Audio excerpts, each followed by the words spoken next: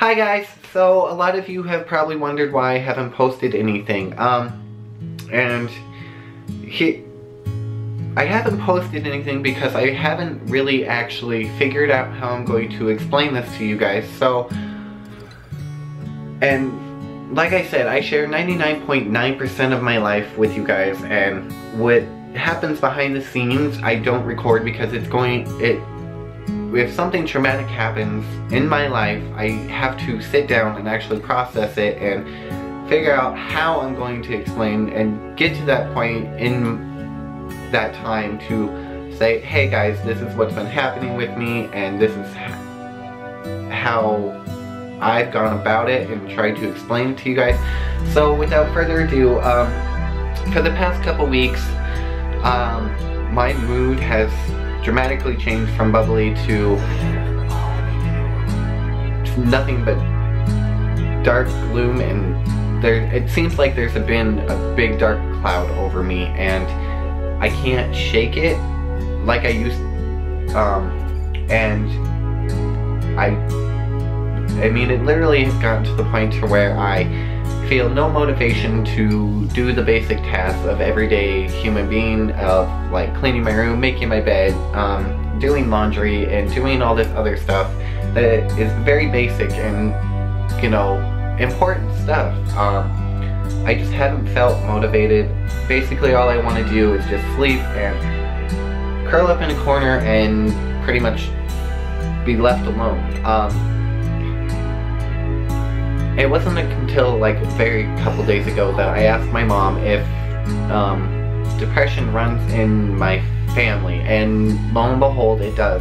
So this is me telling you guys is that I am suffering from depression. And when people suffer from depression, I mean, they go every day forcing themselves to basically fight to do basic tasks day in and day out, and then they get so worn out that they're tired of fighting.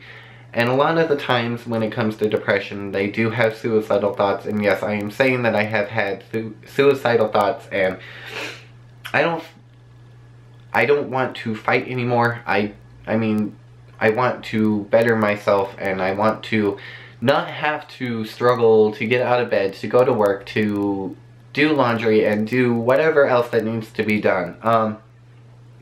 So in other words, I'm going to be taking the proper steps in treating myself for this.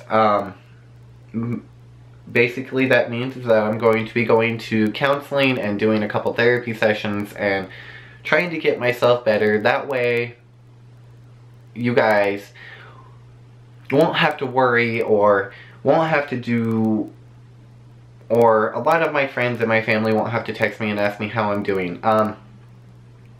So all I can say is that for anyone who is dealing with depression or whatever mental illness that you guys have, please, please, please go tell someone, because if you don't tell someone, then it can, and you keep brushing it off, then it can seriously affect yourself. It can affect your whole day-to-day life, and just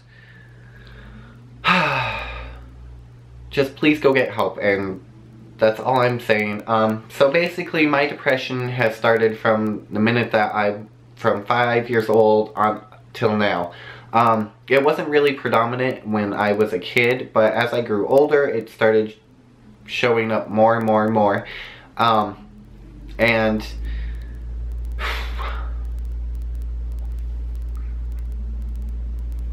it pains me to say that I am a known bottler. My mom and I are known bottlers, and we don't handle our thoughts very well. I mean, if something bothers us, we tend to let it bother us, and then it escalates, and so yeah.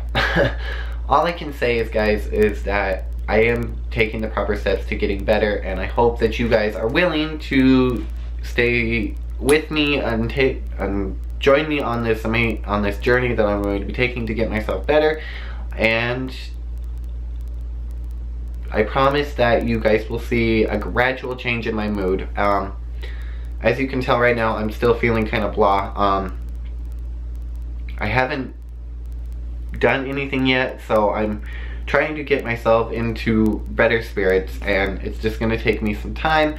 And I want to thank you all for being so patient and loving, and yeah. Until next time, my name is Brandon Maxwell, and I will see you all tomorrow. Okay guys, I love you.